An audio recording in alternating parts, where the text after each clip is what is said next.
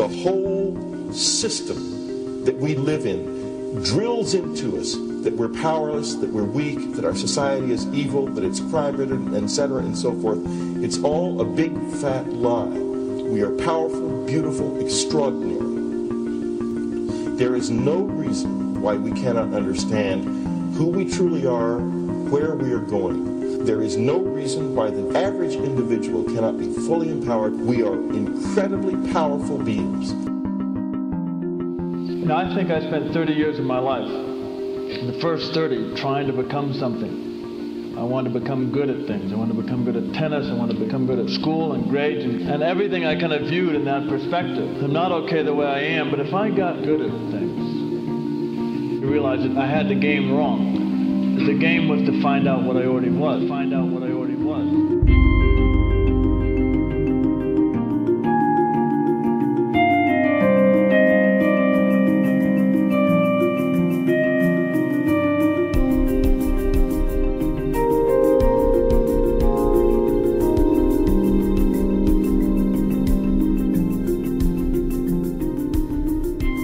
Now, in our culture, we've been trained for individual differences to stand out.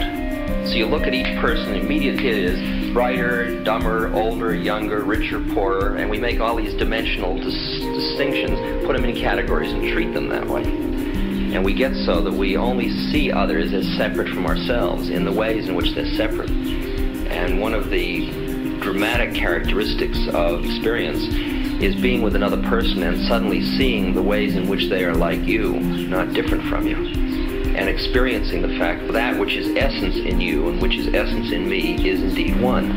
The understanding that there is no other. It is all one.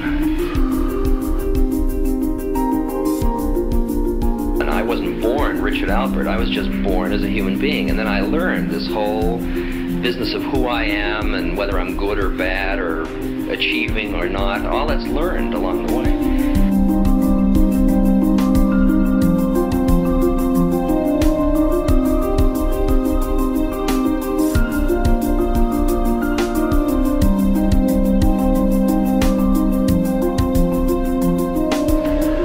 The old appeals to racial, sexual, and religious chauvinism, to rabid nationalist fervor, are beginning not to work.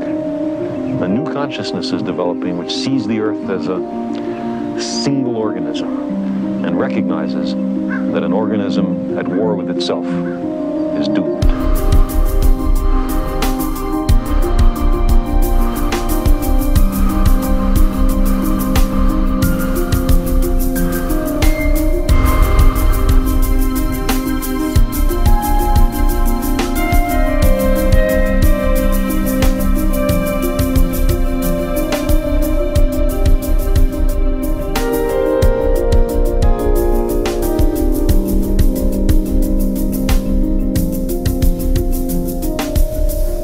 Bill Hicks used to finish his shows with this. Life's like a ride in an amusement park. And when you go on it, you think it's real, because that's how powerful our minds are. And the ride goes up and down and round and round. It has thrills and chills, and it's very brightly colored. And it's very loud, and it's fun for a while. Some have been on the ride for a long time, and they begin to question, is this real, or is this just a ride? And other people have remembered, and they come back to us and they say, hey, don't worry. Don't be afraid ever, because this is just a ride. And we kill those people. Shut him up. I've got a lot invested in this ride. Shut him up. Look at my furrows of worry. Look at my big bank account and my family. This has to be real. It's just a ride. But we'll kill those good guys who try and tell us that. You ever notice that? And let the demons run amok?